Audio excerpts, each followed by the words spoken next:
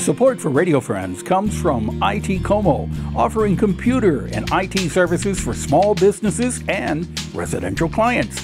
IT Como can set up remote work-at-home solutions and data security and backup systems, and upgrade your company email to more modern platforms. IT Como can also help you get the most from your technology at home.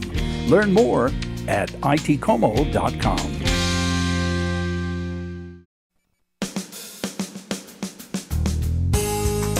Good morning and welcome to Radio Friends on the day after Thanksgiving, Friday, November the 25th. And we have ALEX LaBRUNERIE with us today, LaBrunerie Financial. And Alex came in smiling today. You're feeling very good today. Well, it's Thanksgiving is a great American tradition holiday, but since last month the market's up almost 7 to 8%. So we're making real progress in getting our statements to look better at the end of the year. Right. So if you've put off looking at any of those statements that are mailed to you, it still could be a shock, but they could look a little bit better. Yes, and we've got 6 weeks or so left. So when you're looking at everything in general, 2022, 2023, what are you seeing for 2023? So we are seeing, the Fed is slowly but surely winning its fight against inflation by raising interest rates. And that slows the economy down. That slows the economy, particularly the housing sector.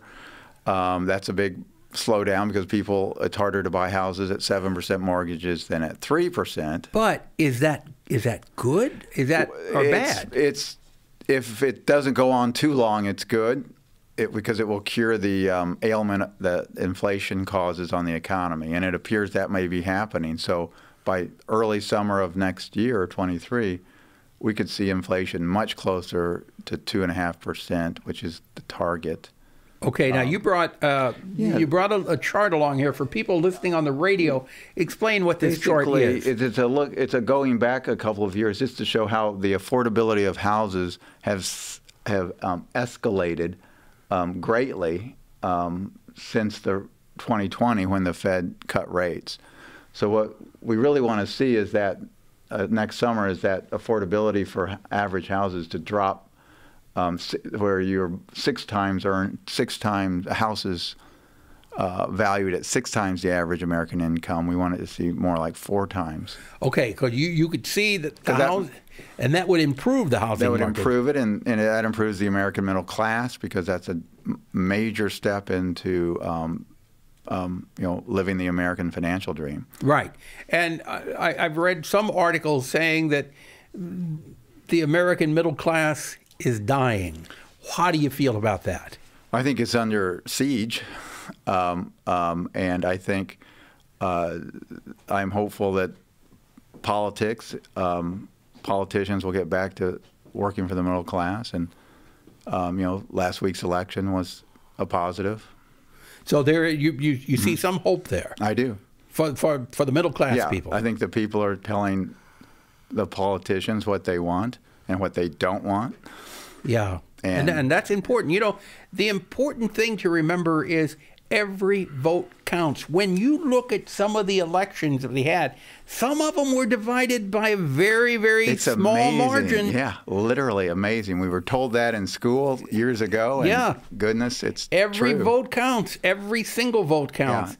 Yeah. What else have you got for us there? Well, so looking back, so the market's improving, the stock market, so that's good news. But looking ahead into 23, what I think we're going to expect as investors is that we're going to look at price-earnings ratios, and that is a quick valuation of stocks, which lets us just say what the price is valued versus the earnings of the share.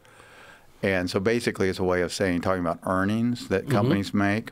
And I think we're going to see some companies do well, like Walmart last week exceeded earnings, which was good, and that's Amazon, on the other hand, another giant online retailer, among other things, is suffering. Their earnings are not growing, and their stock is still off almost 50%. Now, why is that? Why is one company like Amazon going down in value, but another company like Walmart going up in value? So it's interesting.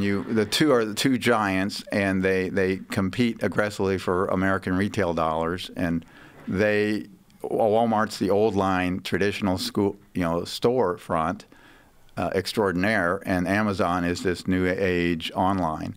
And COVID drove a lot of online purchases. So we might think of this as possibly the unfolding of the beginning of the post-COVID economy, where people are getting back to stores.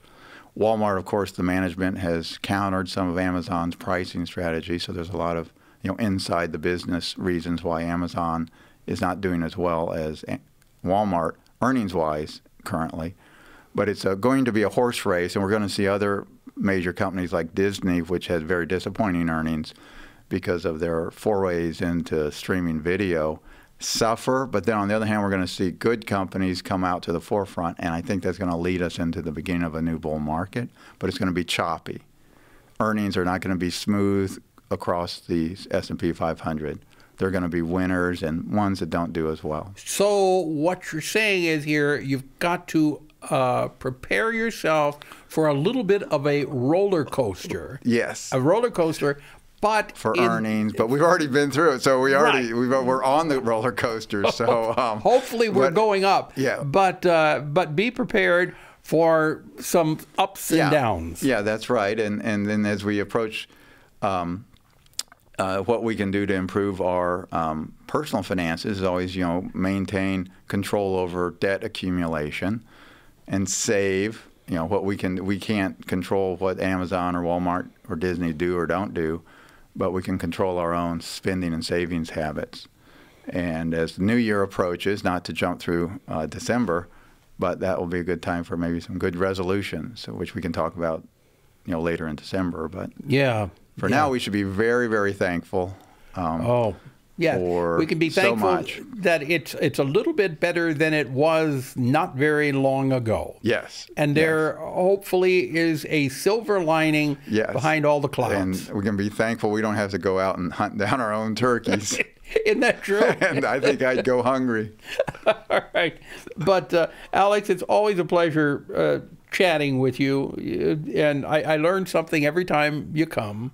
Well, plus, I consider you a good friend, and I appreciate you taking time to visit with us. If there's anything that people want more information for, what can they do? They can give you a call? Give us a call in Columbia at 573-449-5313, or a lot of people, LaBrunerie.com, or email. Right. Email's on there.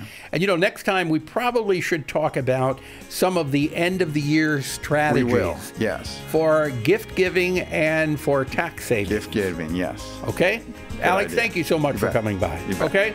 If there is something that you would like to hear or see, I would love to hear from you. Drop me an email at pepperpmissouri.edu. And when you go out and about today, the day after Thanksgiving, be nice to each other.